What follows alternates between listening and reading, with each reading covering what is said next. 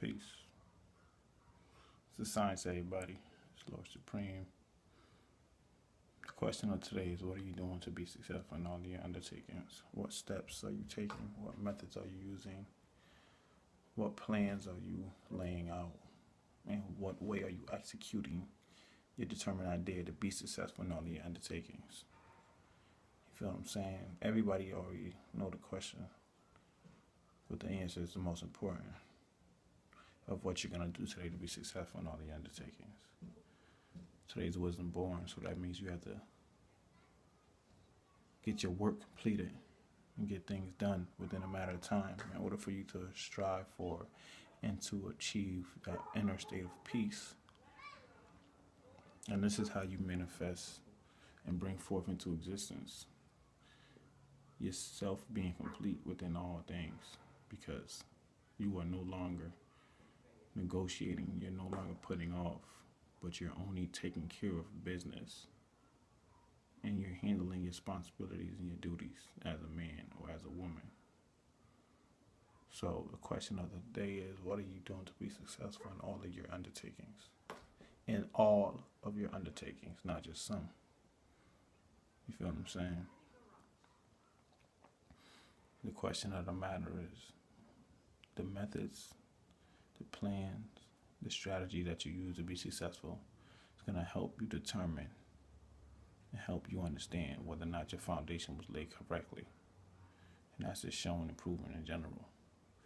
That either your foundation is not right and exact, or you have to go back to the drawing board and see where you went wrong at.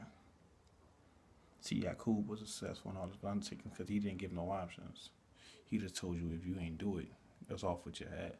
So that's the same way you have to be with yourself. You can't give yourself options.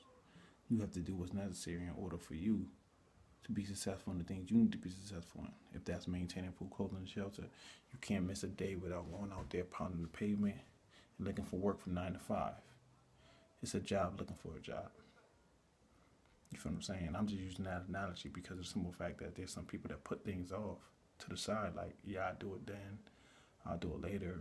But then when they come to find out, when there's no more time and time's ran out, what you gonna do then? This is why you don't give yourself options to negotiate anything. You do what's necessary to be able to strive for peace. Because that's one of the 12 Jews of life. That's a necessity. That's something that you need in order for you to constantly keep growing and developing and being the person that you are. It's peace, mentally as well as physically, and that's the absence of all confusion. And confusion is disorder.